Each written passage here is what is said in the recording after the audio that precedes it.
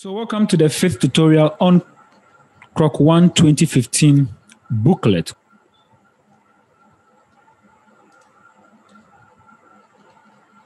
So a patient has been given atropine sulfate for rapid relief of spastic colon symptoms.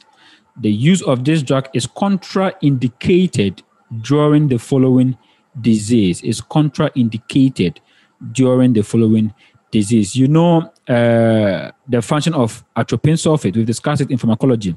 And we said atropine sulfate is M cholinesterase blockage, or it blocks M cholinereceptors. It blocks M cholinereceptors. And one of the side effects of atropine sulfate is to increase intra-eye pressure. It will increase intra-eye pressure or increase pressure in the eyes.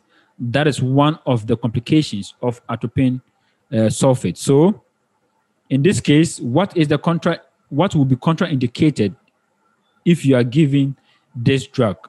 And of course, your answer should be what? Glaucoma, because glaucoma simply means that there is increase in intraocular pressure. So if there's increase in intraocular pressure and you continue to give atropine sulfate, you're going to cause more harm than good. More harm than good. So, of course, if you have glaucoma, never give. If the patient has glaucoma, never give atropine sulfate. So your answer is C. As an example of specific human parasites, one can name Plasmodium falciparum, human pinkworm, and some others. The source of parasite invasion in these cases is always a human. Okay. Such specific human parasites cause the disease that are called, in other words, the transmission of what? Infection from human to human is called what? It's called anthraponosis. Anthraponosis. And of course, a disease that is transmitted from animals to humans is called zoonotic or anthropozoonosis. So you have to know the difference between some of these things. So over here, what are we talking about? We are talking about what? Specific human parasite. Specific human parasite. And of course, we are talking about what? About human to human. So the answer is what? Anthraponosis. So your answer is A. Now, in the course of an experiment, there has been increase in nerve conduction velocity. That means there's increase in what? Excitation. Now, this may be caused by an increase in concentration of the following ions that are present in the solution around the cell. So if you have a cell, this is the cell. This is the outside, isn't it? This is the outside of the cell. This is the inside of the cell. So the question now is that what ions are predominant inside the cell? Who can tell me? What ions are predominant inside the cell? Who can tell me? Inside. Sodium ion. Inside the cell, what ions inside? Potassium. They say potassium. Potassium. And outside the cell, we have what? The sodium. Don't forget, outside the cell is sodium. Inside the cell is potassium. Even though potassium are positively charged, but it's considered as what? Negative. Because so it will make the cell, that's what helps the cell to maintain this, action potential membrane. Without any action potential happening. But as soon as action potential is about to happen, it means that there will be movement of what? Potassium from outside the cell into the cell, thereby increasing what? The action potential, causing what we call depolarization. By now, you should know some of these things I'm talking about. Okay. So, like I said, so inside the cell is more of what? Potassium, and outside the cell is more of what? Sodium. And the question is that there's an increase in concentration of ions that are present in the solution around the cell. So that what it means is that sodium are around the cell, but they are now present inside the cell, and that's why there's what? Excitation, or there's increase in nerve conduction. All right, so that's over here. Your answer would definitely be what? Would be potassium instead of, sorry, it would be sodium. It would be sodium. Instead of you, some of you thinking of potassium to be what? Sodium ions. Sodium ions. All right. An HIV patient, positive patient, cause of death is acute pulmonary insufficiency resulting from pneumonia. Pathological investigation of the lungs has revealed interstitial pneumonia, alveolocyte desquamation, and metamorphosis. Alveolocyte enlargement is the large intranuclear inclusion surrounded by light-colored areas. Now, this is your clue. There are transformed cells that resembles the oil's eye. And this description is very, very, very specific for what? Cytomegalovirus. Cytomegalovirus. And all of these things are all what? Opportunistic sort of what? Infection. Opportunistic sort of what? Infection. And if you have HIV, your immune system is automatically what? Down, and any sort of infection can affect you. But then again, with the description of oil's eye tells us that this is specific for what? For cytomegalovirus, or cytomegalovirus. This is E. E will be your answer. All right. The organisms to be identified have a nucleus surrounded by a nuclear membrane. Guys, a second. Let me send some link to some people. Just a second.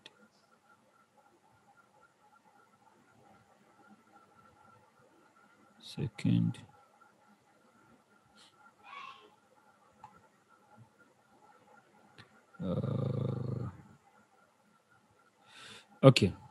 Now, genetic material is concentrated predominantly in the chromosomes that consist of DNA strands and protein molecules. These cells divide mitotically, identify these organisms. So in other words, which of these organisms contains DNA strands? Contains what? DNA strands. And of course, you are definitely thinking of what? Eukaryotes. So that's what you should be what? Looking at for. Eukaryotic cells. Because these cells have what? A nucleus that is enclosed within membranes. It has nucleus enclosed within what? Membranes. Unlike the prokaryotes, like the bacteria and so therefore, and the rest, they don't have it. They don't have this kind of what? Things. And again, they also contains what? A membrane-bound what? Organelles. Eukaryote contains membrane-bound what? Organelles and Golgi apparatus. All of these things are found in eukaryotic what? Cells. But the rest, unfortunately, they don't. All right. So the answer here is what? Should be E. The answer here should be E. All right. A 2-year-old boy is diagnosed with Down syndrome. A 2-year-old boy is diagnosed with Down syndrome.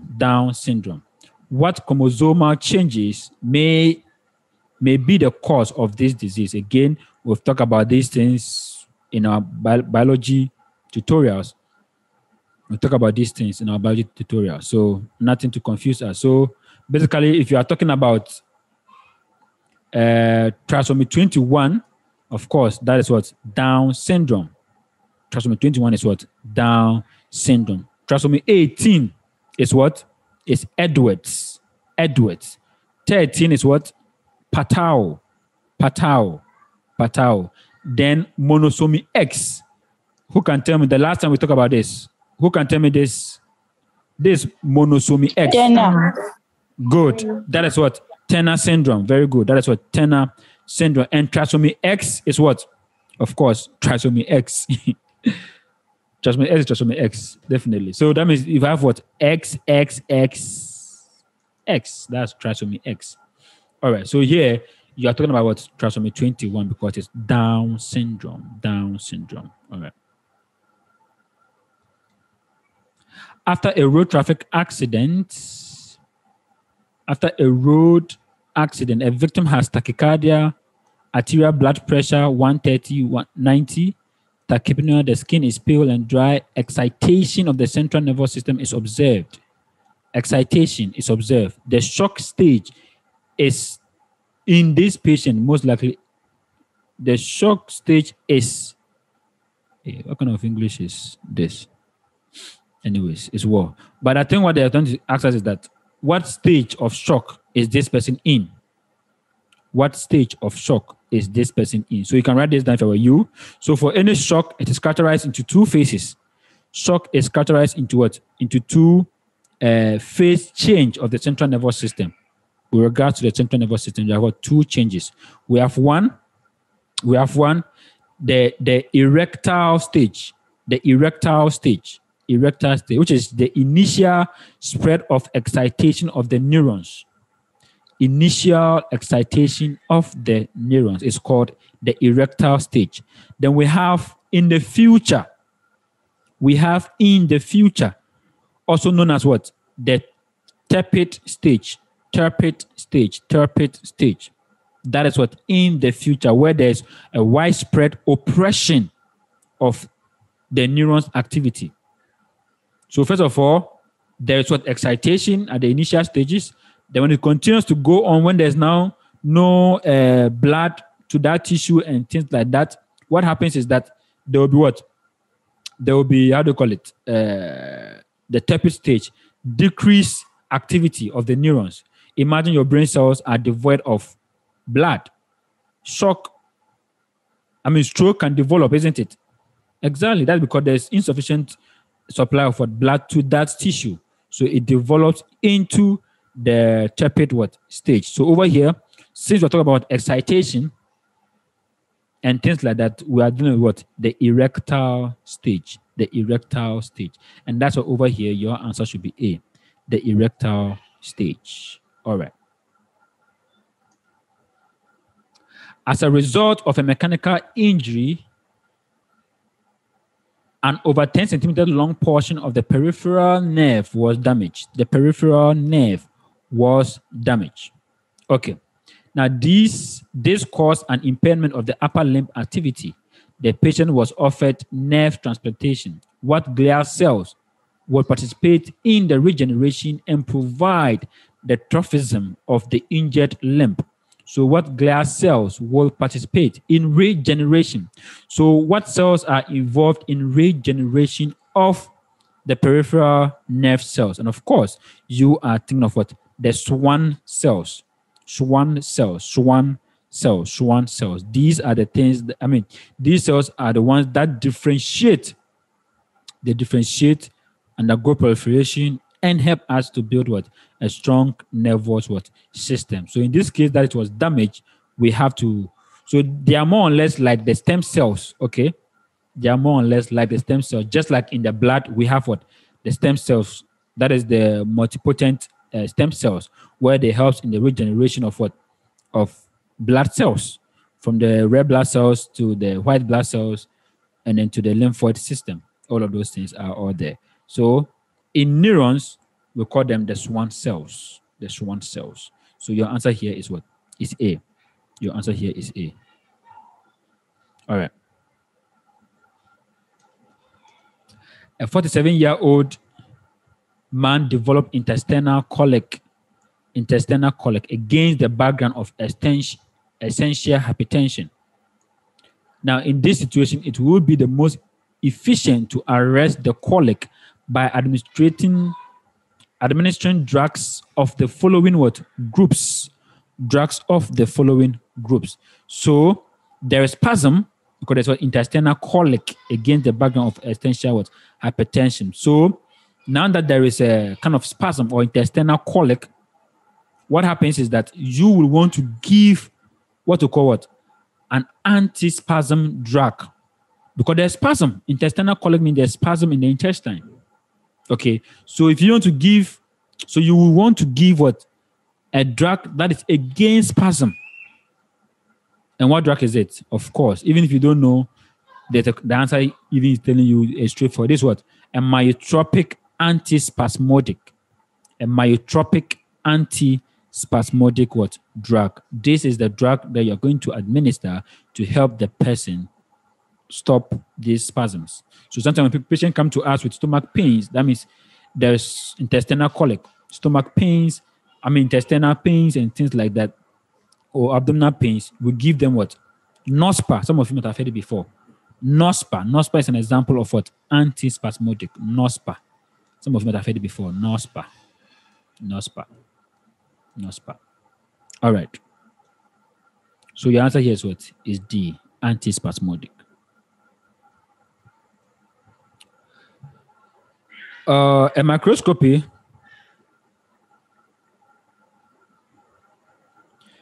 of a female patient swabs made from a vaginal secretion revealed a gram-negative bean-shaped. We've talked about this like million times in our microbiology presentations. Bean-shaped diplococci. What provisional diagnosis can this be made of? Who can tell me? What is your answer? Gonorrhea.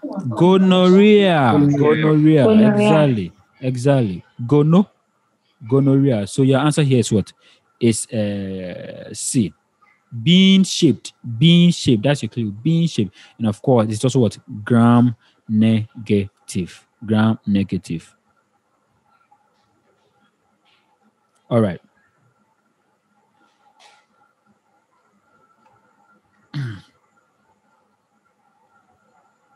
So what do we have now? A 54-year-old woman was brought to a casualty department after a car accident. A traumatologist diagnosed her with multiple fractures of the lower extremities. What kind of embolism is most likely to develop? I believe we discussed types of embolism over here.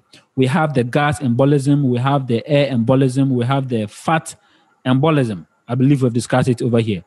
Now, if now when we say embolism simply means the movement of a substance in the bloodstream.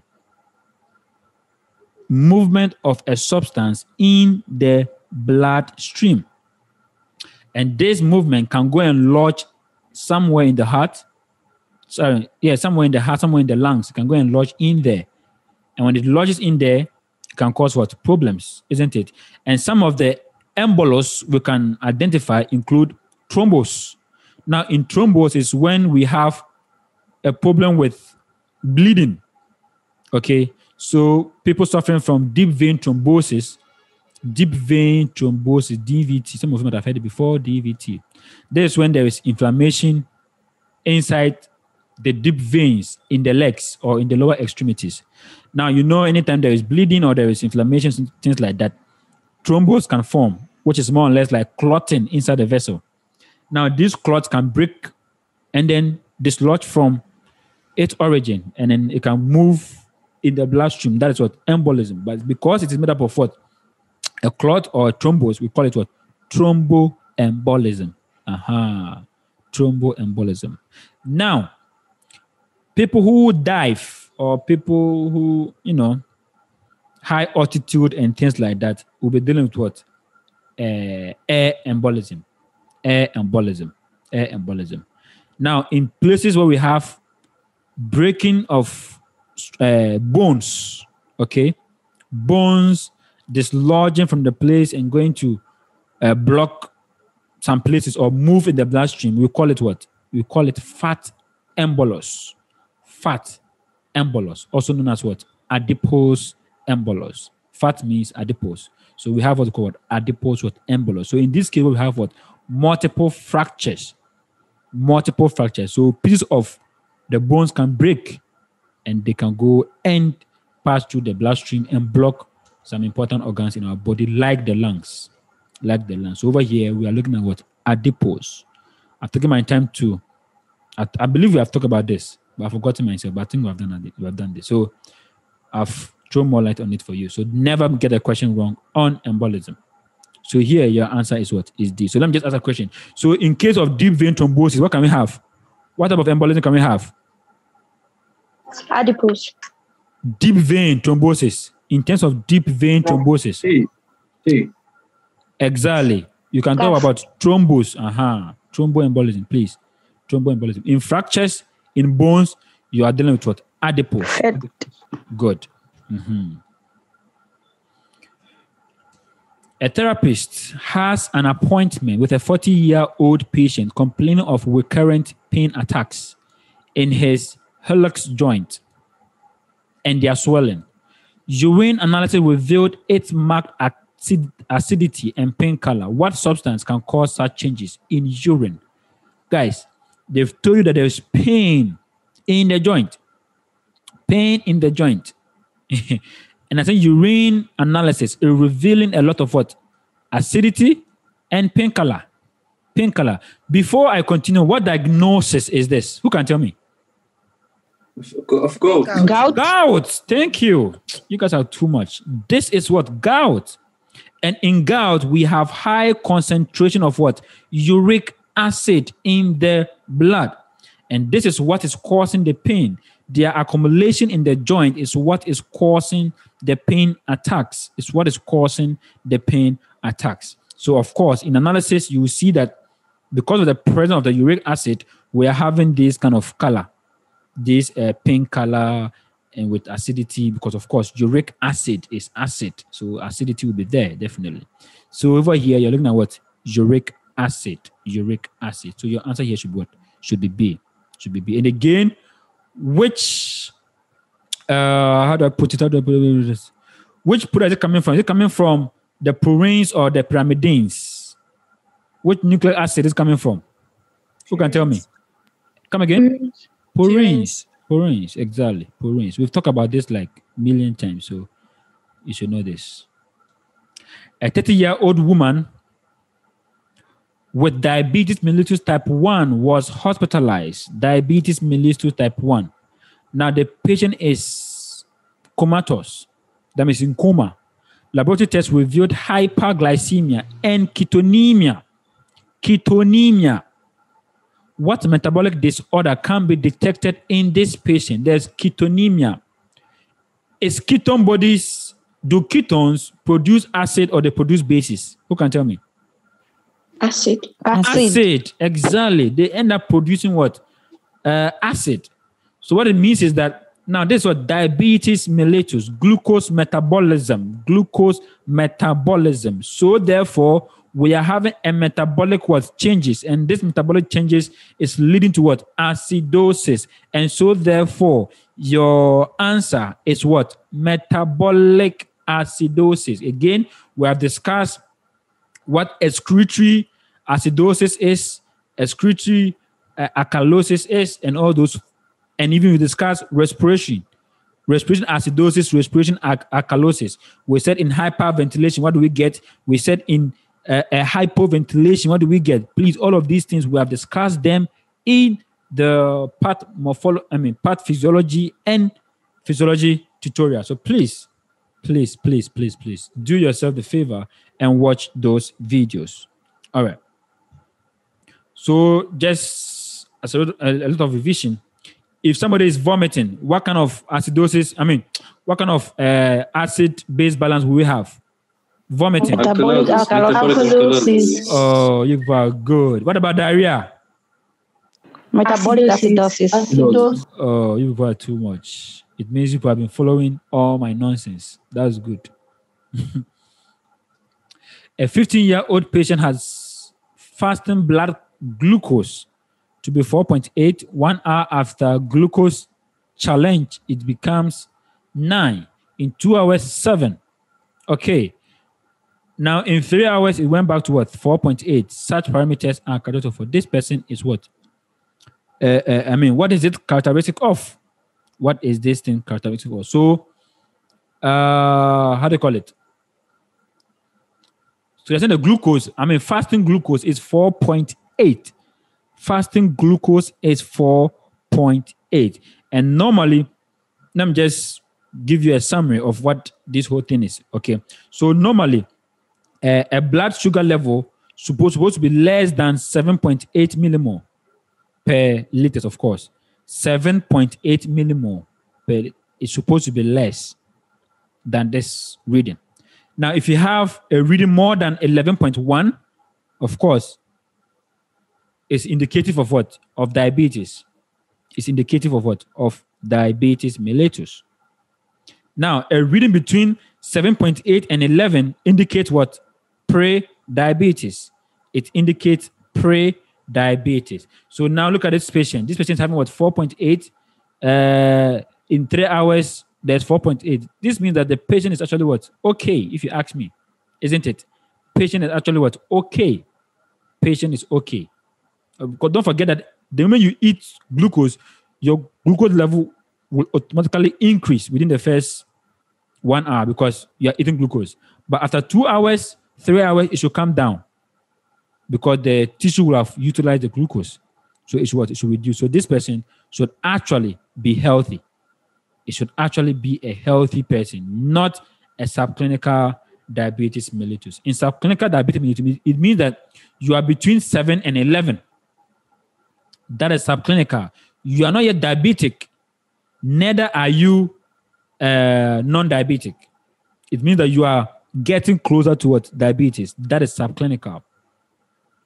But this person is automatically what? Healthy. That's why I disagree with Krok. I disagree with Krok. But this is, and I think we've had a similar question before.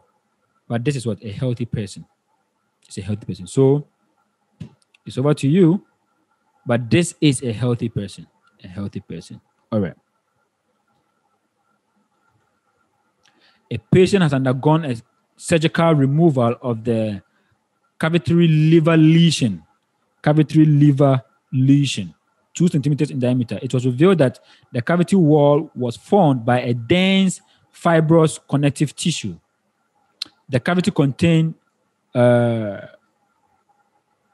murky, thick, yellowish green fluid with an unpleasant odor. Unpleasant odor. Microscopically, the fluid consisted mainly of polymorphonuclear leukocytes. Again, you know what you're thinking about. What pathological process are these morphology changes typical of? Of course, you are thinking of what? For the yellow greenish fluid, tells you that there's some sort of what? How do you call it? Purulent or suppurative infection going on. Suppurative sort of what? Infection going on in this patient. That is happening in this patient, all right? And again, they've told you that there are what? Polymorphous new leukocyte. That's to tell you that we're having the neutrophils and so on present. And again, that shows that it is a sign of what? An infection. It's a sign of what? An infection. But so over here, we are going to go in for what? For a chronic abscess. Chronic abscess. Now, chronic abscess because of the presence of a dense fibrous connective tissue. That means that this thing has been there for quite a long time. Okay, so it's chronic. Now the tissues are being replaced with a fibrous connective tissue. Now in acute, you will not see a fibrous connective tissue present. So please take note of that. Take note of it.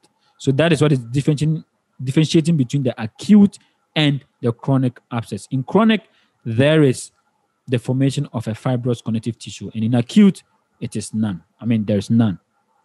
There's none. All right. So answer is C. A patient consulted a physician about his chest pain, cough, fever.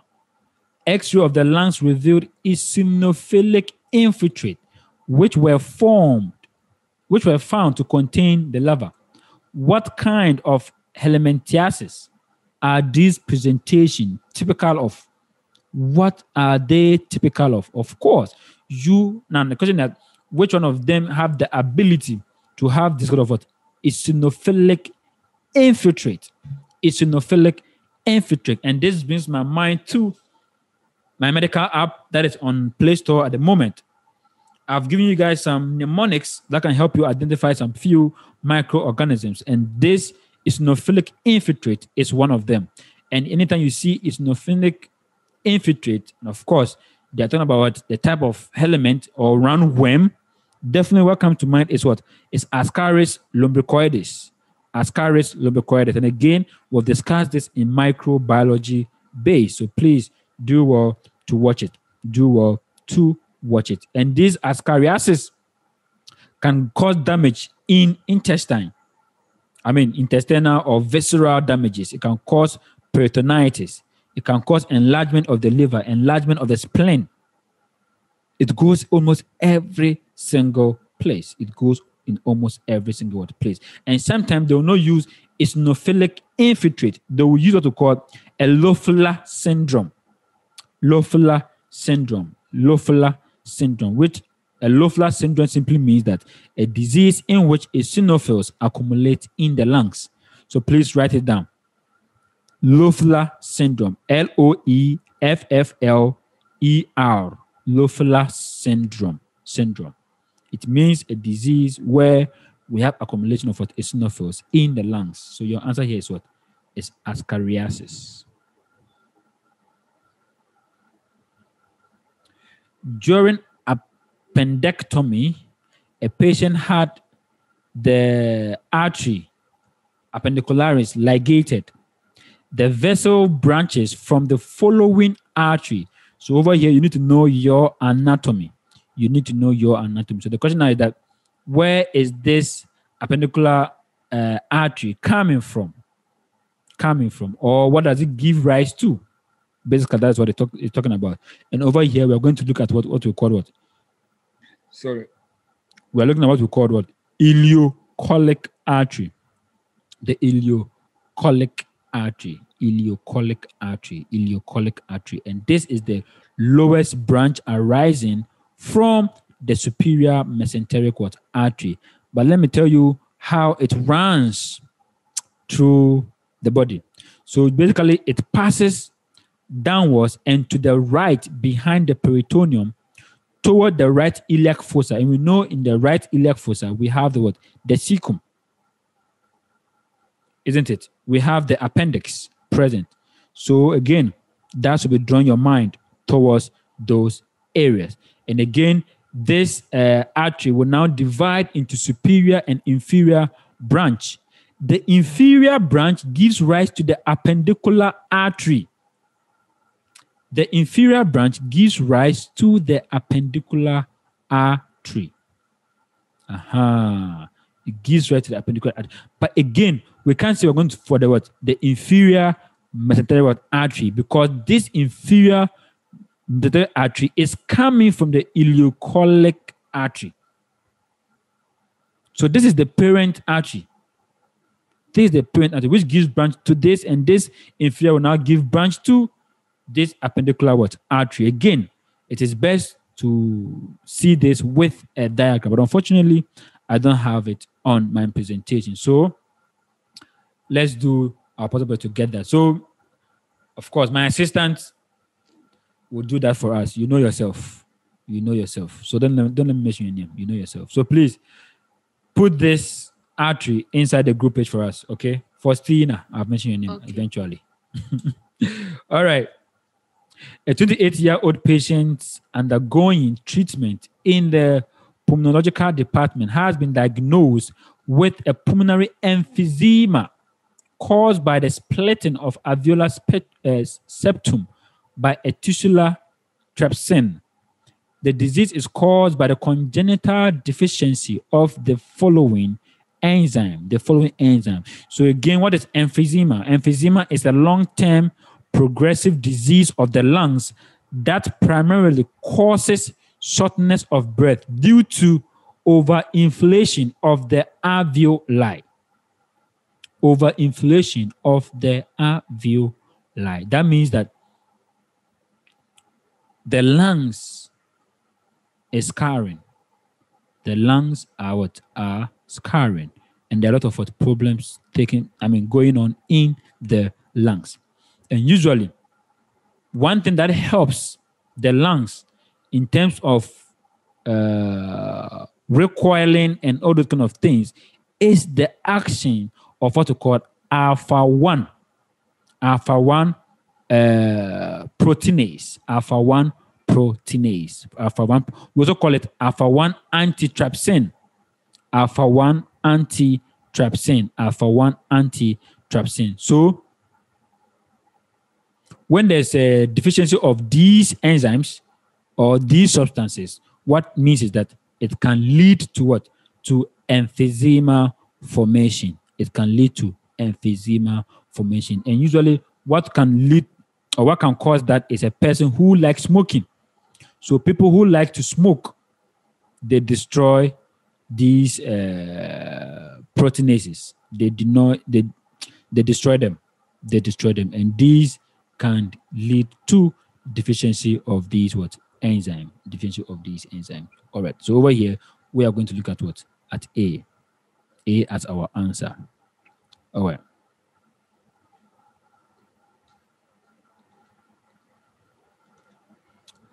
A patient who has been suffering for a long time from intestine dysbacteriosis has increased hemorrhaging caused by disruption of post-translational modification of blood coagulation factors.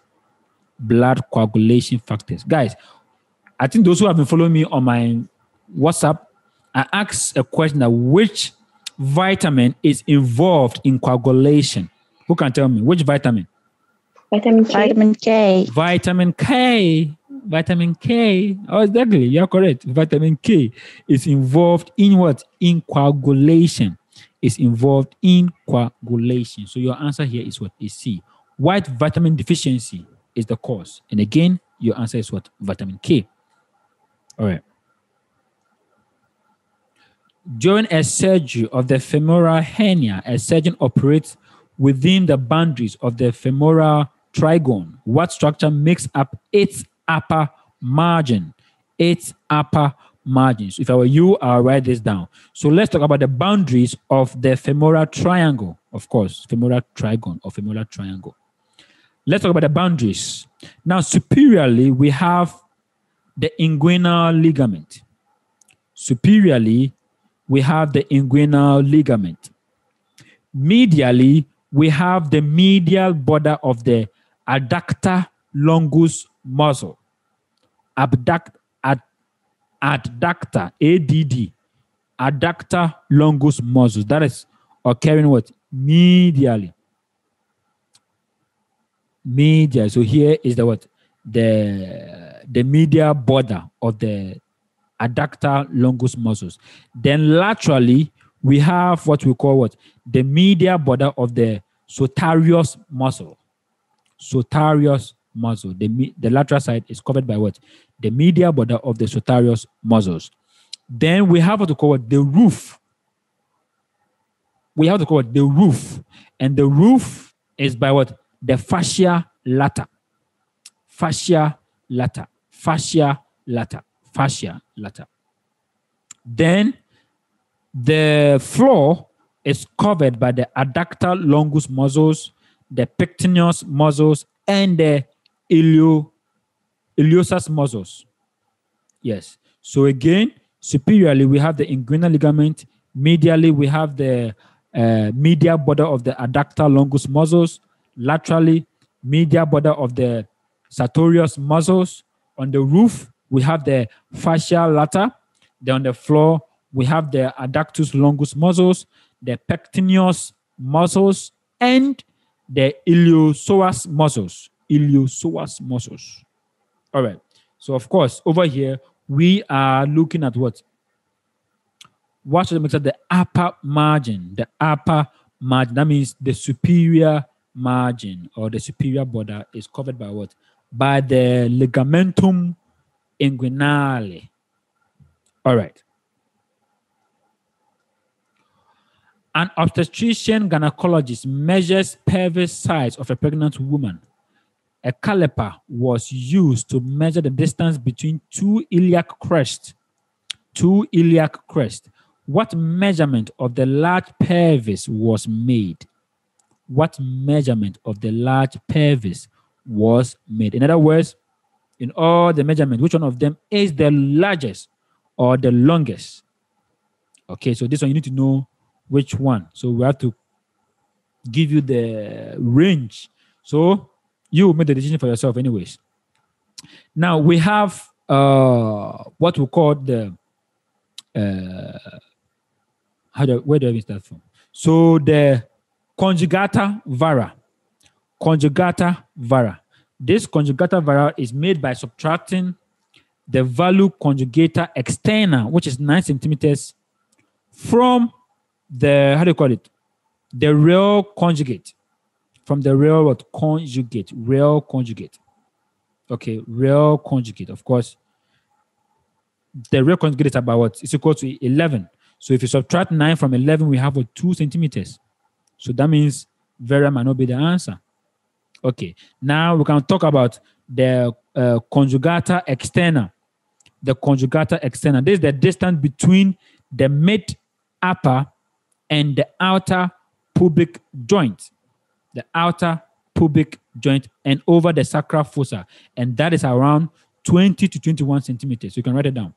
20 to 21 centimeters is the conjugata externa.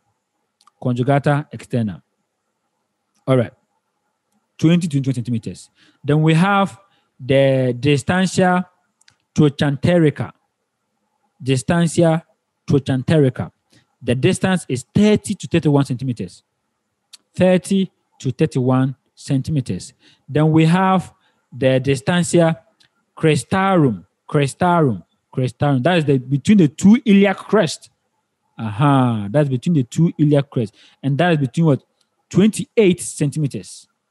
28 what? Centimeters. Then we have the distantia spinarum. Distantia spinarum. That's from what? The spine. The spine. The spine.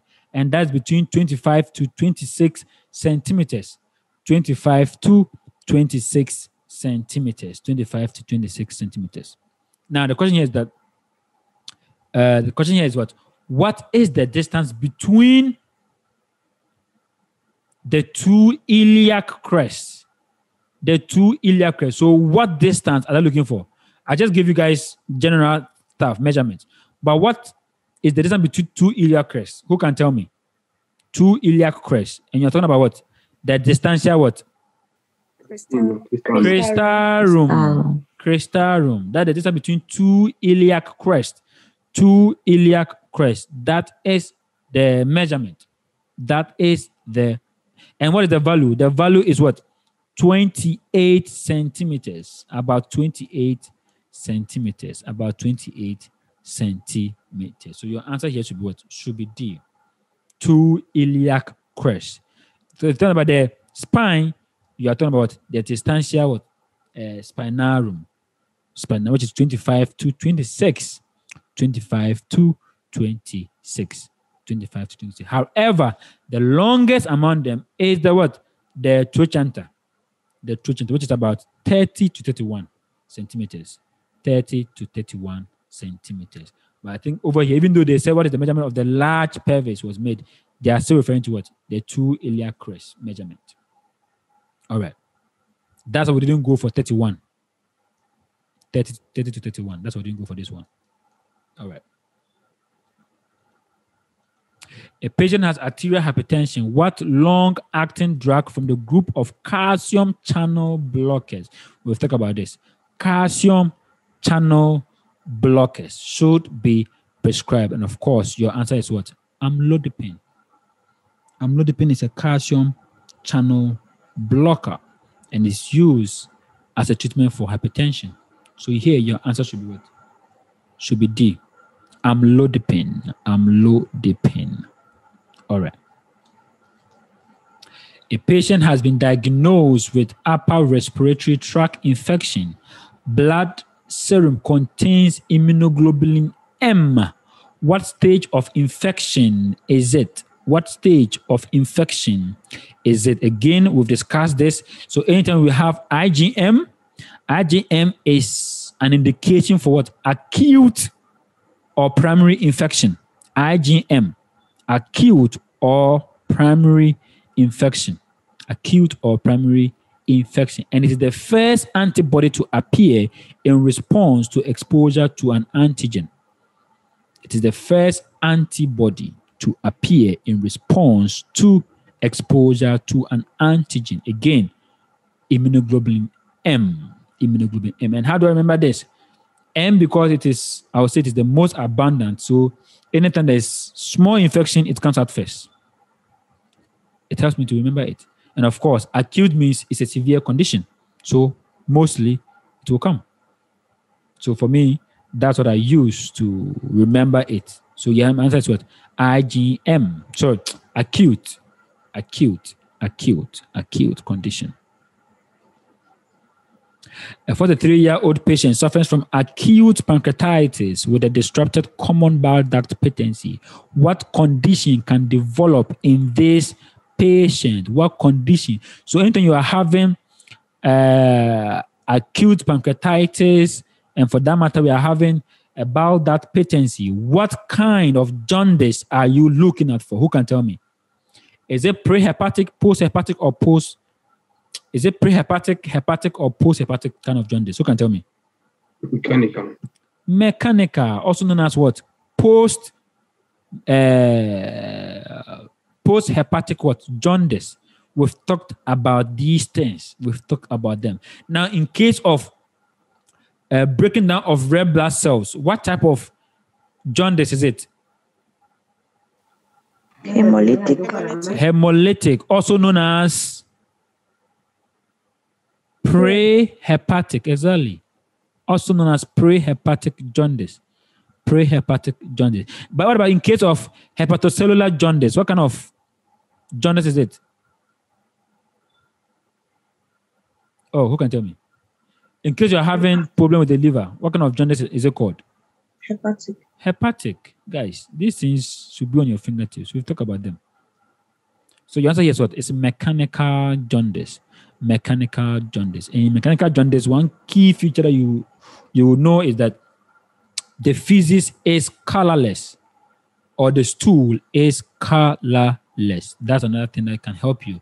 Of course, that's not the case in this question, but then just to add up to it. A patient has a tumor of the eye socket tissues behind the eyeball. Disruption of accommodation and pupil construction is observed. What anatomical structure is damaged? What anatomical structure is damaged? So over here, we are going to look at for what? A ganglion. Ganglion. Because accommodation of the eye has to do with what? The ciliary muscles. The ability for it to contract and relaxes, isn't it? To accommodate far and near what? Object. So if this muscles is having a problem, what it means is that accommodation and construction of the pupil will be what? Impaired. So over here, the anatomical structure that is damaged will be what? The ganglion ciliare. The ganglion ciliare. And this is a parasympathetic what? Ganglion that is located behind the eye in the posterior orbit. And again, it is responsible for accommodation of the eye. And so therefore, your answer is B. Lymphocytes and other cells of our body synthesizes universal antiviral agent as a response to viral infection. Name these protein factors. Name these protein factors. And of course, you are looking at what? Interferons. Interferons. Interferons. Interferons. And these are proteins that are made and secreted by the cells of the immune system. Cells of the immune system. And of course, like I said, they basically deals with what? Viruses and things like that. Viruses and things like that. So your answer here is what? Is interferons. Interferons. Interferons. So your answer is E. Interferons. All right. And interferons do not only interact with just viruses. They can also interact with bacteria, cancers, and other foreign substances that invade the body. So it's more general. It can affect anything. All right. A patient consulted a dentist about a restricted mouth opening. Restricted mouth opening. Even without me continuing the the question, you already know your answer to be what?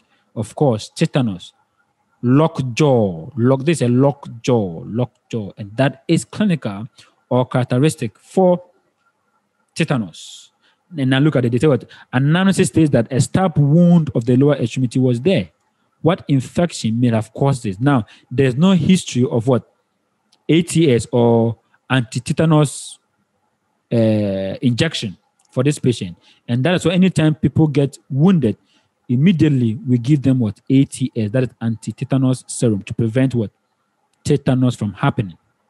To prevent tetanus from happening. So in this case, this patient is having what? Tetanus. So your answer here is what? C, tetanus. All right. A patient has damaged spinal cord, white matter, in the middle of the area of the posterior white colon, disrupted proprioceptive sensitivity of the lower limb, joint, and muscles. What fibers are affected? Now, if you have done your CNS very well, or if you know your CNS very, very, very, very well, you could tell that this is what? Fasciculus gracilis. Fasciculus gracilis. And don't forget, these are found in the spinal cord tract. You understand? And don't forget, the spinal cord is part of the central nervous system. So, and then what? The gracilis, what? The fasciculus gracilis. The two fascicles that move together is the gracilis and the cuneatus. The gracilis and the cuneatus. Now, one deals with the upper part of the body, the other one deals with the lower part of the body. Now, cuneatus deals with the upper part of the body. It transmits information from the upper part of the body. That's the neck, the trunk, the arms. And the lower part of the body is controlled, or it is by the action of what? The gracilis fasciculata. Gracilis fasciculus, fasciculus. The gracilis fasciculus. The gracilis fasciculus. So over here, since we are dealing with what? Sensitivity of the lower limbs, the joint, and the muscles, definitely your answer should be what? Should be C, the gracilis. Gracilis. All right. In an elderly person, the change in heart force and the vessel's physical properties were detected. They can be closely observed on graphic recording of the carotid pulse wave. What method was it? And of course, over here is what? Is sphygmography. This is an instrument for graphically recording the form, the strength, and the variation of the arterial pulse. Again, it records the form, strength, and variations of the arterial pulse. That is the function of the sphygmography. In plethysmography, this deals with the changes in volume within an organ or the whole body. It deals with changes in volume. This deals with changes in volume. Okay. Now, radiography records the changes in electrical conductivity. So this deals with what? Electrical conductivity of the body. Myography deals with velocity and intensity of muscular contraction. Velocity and intensity of muscular contraction. Phlebography deals with what? Venous pressure. It records venous pressure. All right. But over here, we want to look at the changes in the heart force and the vessel's physical properties, which could be the form, the strength, the variation. And that's why over here, your answer should be B. All right. A patient has developed paroxysmal ventricular tachycardia against the background of cardiac infarction. What arithmetic drug should be given? What arithmetic drug should be chosen to avoid lowering the cardiac output? And of course, you are going to go in for what? For lidocaine. You're going to go in for lidocaine or lidocaine, lidocaine hydrochloride, lidocaine hydrochloride. And this is also what? An anti-aromatic drug which decreases the duration of action potential. It decreases the action of action. It reduces the action potential. And how does it do that? It blocks the sodium channel ions. It blocks the sodium channel ions. It is also shortens the effective refractory period.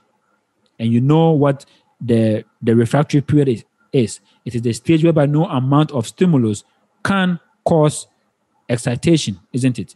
Now, this drug will reduce that period for us. It will reduce that period for us. And again, we also use it in emergency cases like open heart surgery, intoxication, and myocardial infarctions. We use them.